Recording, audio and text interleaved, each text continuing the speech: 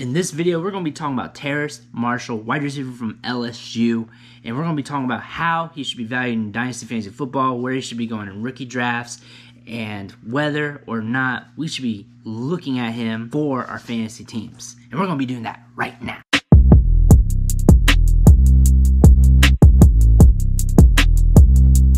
What's going on, guys? This is Bruce Matson, your host of the show, Metric Scout Fantasy Football, and today I got another player for you to get you ready for your rookie drafts. We know we've been doing a series going player by player, but we have to dig in on Terrace Marshall, one of the top wide receivers, or one of the good receivers in this batch of good wide receivers in this class. This is a tremendous class of wide receivers. He's just got an interesting player profile. He was playing third fiddle behind Jamar Chase and Justin Jefferson the last couple years, and we all know they've been studs. Justin Jefferson blowing up in Minnesota for the Vikings, and Jamar Chase considered the top wide receiver in this year's class by many, and he was kind of on the outside looking in when it came to production. Freshman year, age 18, just 192 yards, and then sophomore season, 671, so stepped it up a little bit.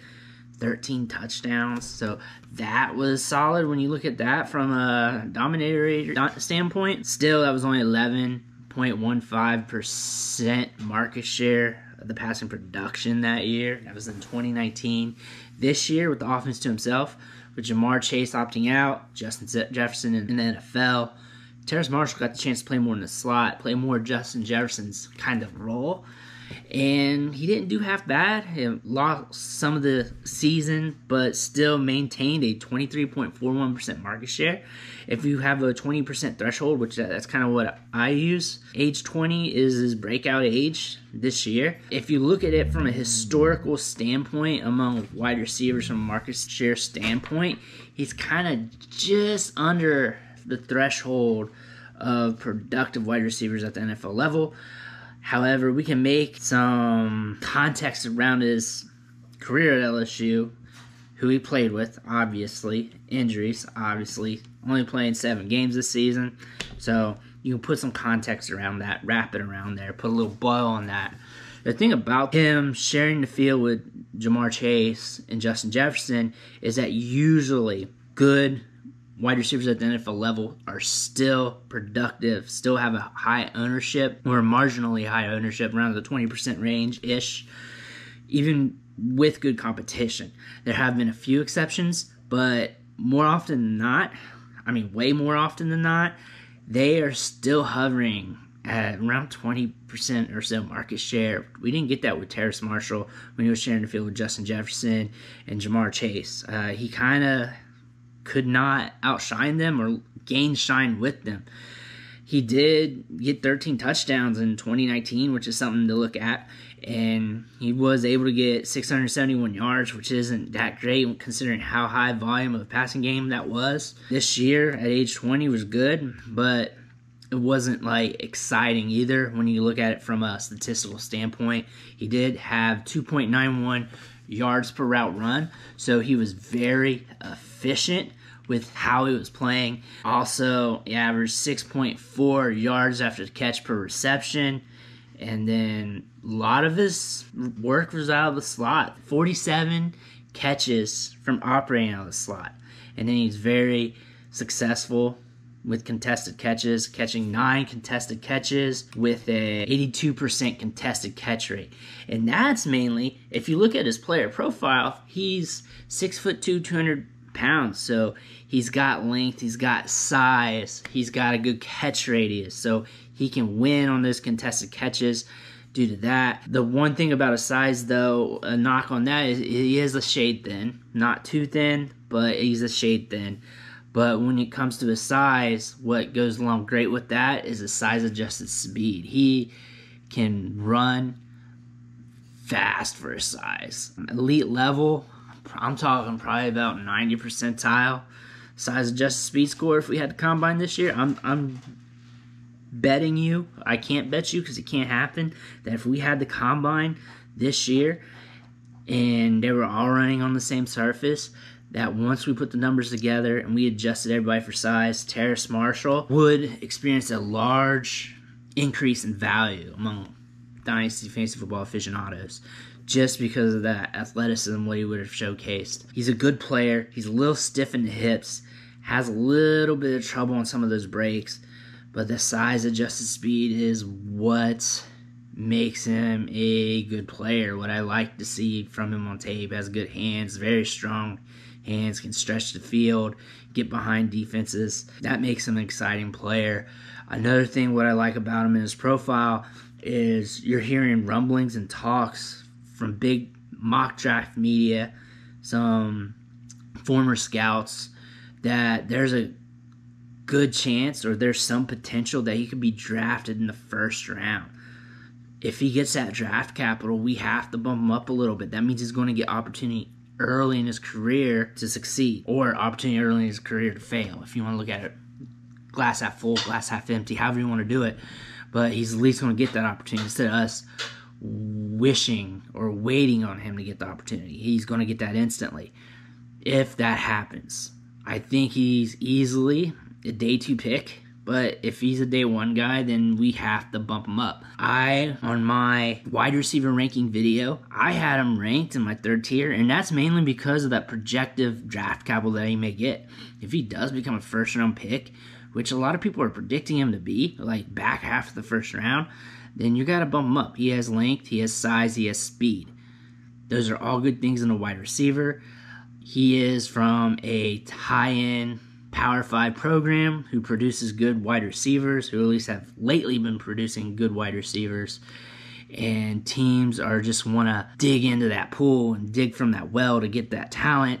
Terrace Marshall is part of that. I could see them wanting to do that. That makes sense. That makes sense why people are mock drafting him that high. That makes sense why scouts are liking him during this COVID era where it's harder to scout players on a personal level. You may be dipping more in these top, prestigious Power 5 programs to get these players. Terrace Marshall could be a benefit of that in his draft capital. It could help his own personal paychecks. I like him in those regards. There are some players that I had ranked below him that I really like better, that if we were just ranking players one-for-one scenarios, no draft capital involved, I would have him higher. I don't think he's a bulletproof prospect at all. He does make me nervous. Like, I wish he could have stood out more with Jamar Chase and Justin Jefferson. I understand how that could be hard, but for me to put a guarantee on him, I would need that production. But I can also see the flip side of that, where he could be productive at the NFL. He has length, he has size, he has speed, kind of like DJ Chark, kind of. DJ Chark wasn't a tremendous productive athlete. He did have more production, per se, on a market share standpoint. LSU wasn't firepower offense like they were 2019. Little different slope to grade him on. Terrace Marshall could have some of those properties, especially in the right situation. If he's in a bad situation, if he's in a low-volume passing offense with a quarterback that can't get him good targets, you may want to fade him. And it may not even be a complete fade. You may want to just fade him down a little bit because there's so many good wide receivers in this draft class. You got Dami Brown, you got Elijah Moore, Rondale Moore. Rondale Moore should be obviously ranked ahead of him, but some people, it's different for them. Jalen Waddle. Just, the ranks just are deep. Seth Williams, Amon-Ra St. Brown, just all these players, a lot of good wide receivers.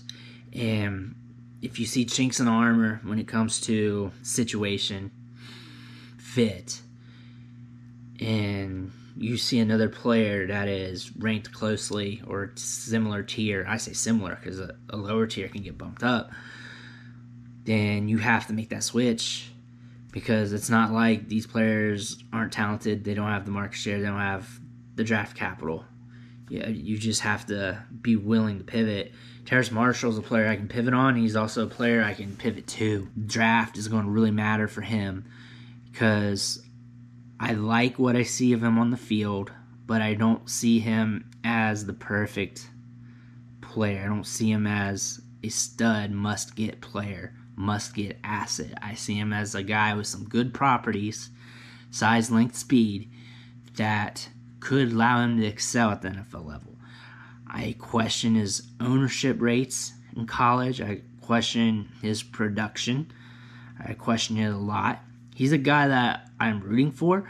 He's a guy I don't agree with his profile, but I agree with what I see on the tape. I am more often drafting him too. That is one of my players in this draft who doesn't have a pristine production profile that I'm leaning to, because where he went to school, who he played with, how he's been coached, how he looks on the field, his speed, his size, all those things. Draft capitals might be there. Looks like it could be. And if it is, then that gives me another nod towards him.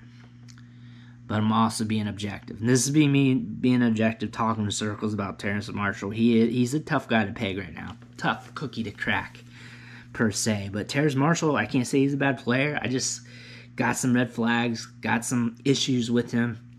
But I'm still looking to pull the trigger on him come draft day. It just depends on where we're at in the draft. I want to thank you for watching the show.